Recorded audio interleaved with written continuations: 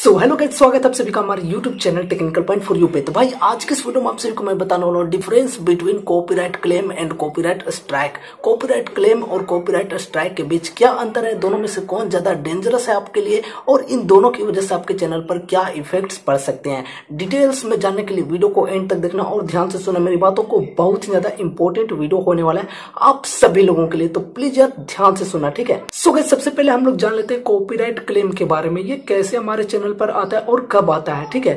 तो यार देखो, यूट्यूबर जो भी बड़े बड़े चैनल्स होते हैं वो लोग अपना एक कंटेंट आईडी लेकर रखते हैं यूट्यूब से, ठीक है। वो लोगों को एक कंटेंट आईडी मिल जाता है यूट्यूब की तरफ से। अब उस कंटेंट आईडी की मदद से क्या होता है कि अगर आप उस चैनल का, उस बड़े चैनल का कुछ भी कंटेंट थोड़ा सा भी अपने वीडियो में यूज करते हो तो यूट्यूब ये तुरंत पकड़ लेगा कि आपने किसी और का कंटेंट अपने वीडियो में यूज किया है। और फिर तुरंत से देखो, जब आप अपने वीडियो अपलोड करते हो तो 100% अपलोड हो जाने के बाद एक थोड़ा सा टाइम का एक प्रोसेसिंग चलता है, 1-2 मिनट का या फिर उससे भी कम का प्रोसेसिंग चलता है। तो उसी दौरान आपके वीडियो में सारी चीजें वो यूट्यूब चेक कर लेता है, और अगर कुछ भी ऐसी चीजें, कुछ भी कॉपीराइटेड चीजें होंगी तो तुरंत से आपके वीडियो अपलोड हो जाने के बाद वहां पे लिखा हुआ आपको मिल जाएगा include copyright content, blue colour का लिखा हुआ मिल जाएगा और सी लिखा हुआ रहेगा और उसमें एक गोल सा घेरा किया हुआ मिलेगा।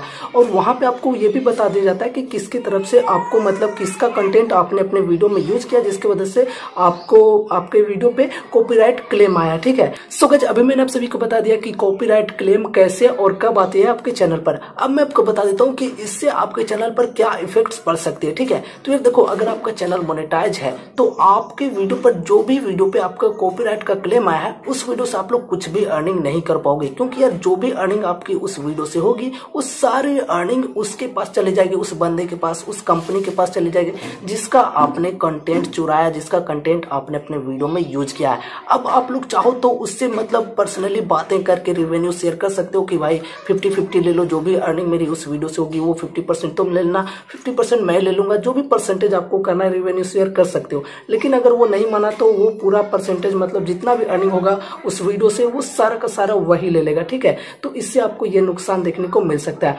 दूसरी नुकसान ये भी हो सकता है कि अगर आपका चैनल मोनेटाइज अभी नहीं हुआ है और आपके लगभग सारे वीडियोज पे कॉपीराइट का क्लेम आ चुका है, तो फिर मोनेटाइजेशन के लिए जब रिव्यू में जाएगा तो इसमें आपको दिक्कतें आ सकती है। मोनेटाइजेशन का रिव्यू बहुत लंबे समय तक चल सकता है, या फिर हो सकता है आपके चैनल को मोनेटाइज नहीं भी किया जा सके, ठीक है। तो इससे आपको ये प्रॉब्लम्स देखने को मिल सकती हैं। तो अभी मैंने आप सभी को बता दिया कॉपीराइट क्लेम क्या होती है, कैसे आपके चैनल पर आती है, और मतलब इससे आपके चैनल पर क्या इफेक्ट्स पड़ सकती है। अब हम लोग बढ़ते हैं कॉपीराइट स्ट्राइक की ओर। ये क्या होता है?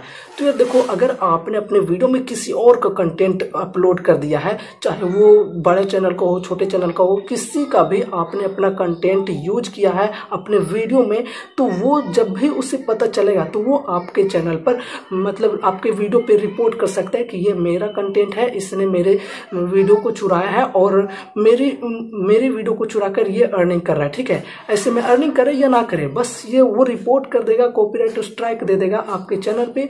तो फिर आपको 3 महीने तक कुछ फीचर्स को आपके चैनल से डिसेबल कर दिया जा सकते हैं, कुछ भी फीचर्स को, और 3 महीने तक वो स्ट्राइक, एक बार जो आ जाता है, कम्युनिटी गाइडलाइंस स्ट्राइक हो या कॉपीराइट स्ट्राइक हो, 3 महीने तक रहता है। और उसी 3 महीने के अंदर आपके चैनल पर 2 ऐसे और कॉपीराइट स्ट्राइक आ गए तो फिर आपका चैनल हमेशा के लिए टर्मिनेट कर दिया जा सकता है, ठीक है। तो कॉपीराइट स्ट्राइक बहुत ही ज्यादा डेंजरस होता है। कॉपीराइट क्लेम में तो आपका चैनल सेफ रहता है, लेकिन ये कॉपीराइट स्ट्राइक अगर 3 आ जाते हैं, 3 महीने के अंदर 3 स्ट्राइक आपके चैनल पे आ जाते हैं, तो फिर आपका चैनल परमानेंटली टर्मिनेट कर दिया जा सकता है, ठीक है।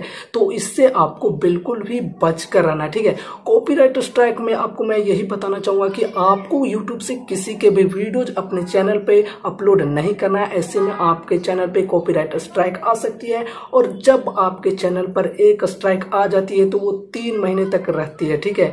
और 3 महीने के बाद ही वो स्ट्राइक हटती है और उस वीडियो को भी यूट्यूब से रिमूव कर दिया जाता है, टेक डाउन कर दिया जाता है। तो ऐसे में बहुत ही ज्यादा आपको नुकसान देखने को मिल जाती है अगर आपके चैनल पे कॉपीराइट स्ट्राइक आ जाए तो।